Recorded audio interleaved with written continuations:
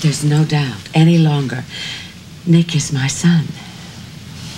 Oh, Alex, the DNA proved he wasn't. No, it was wrong. I know that for a fact now.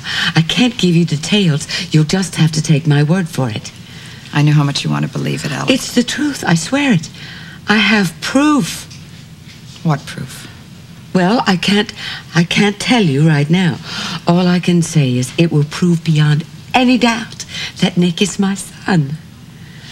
And is this proof the wedding present you're planning to give Mindy?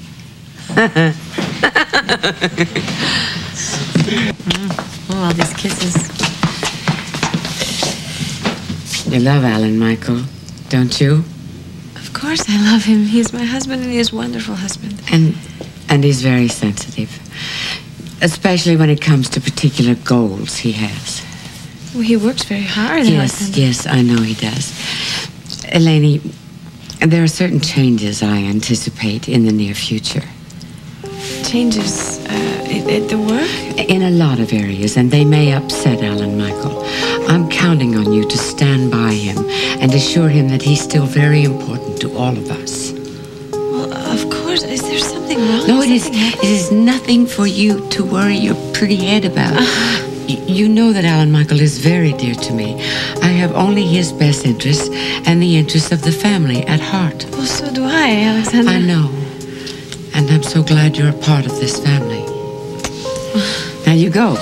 Have a good time. Thank you. Well, sure. You know, I'll check on him. I don't know if he knows how to pack this. No. See you.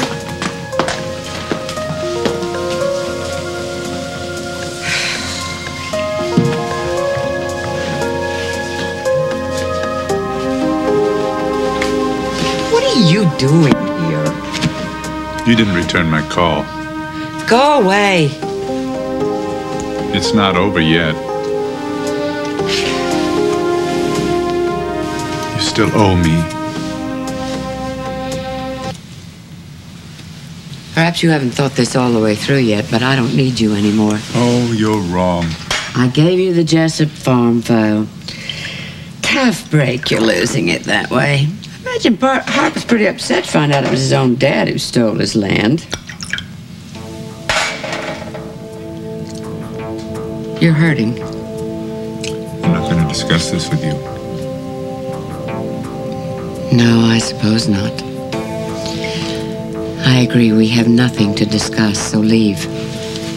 I'm not leaving without the deed to Hart's land that you promised me. You know I could break that promise. No. See, I'm the only one who knows exactly where Nick is right now. You promised me he wouldn't be harmed. He's fine. One word from me, he may not be fine. Don't threaten my boy!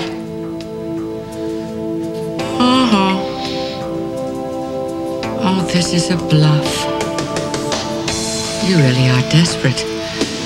So now you know how it feels. You don't have the slightest idea what I feel. That's where you are wrong.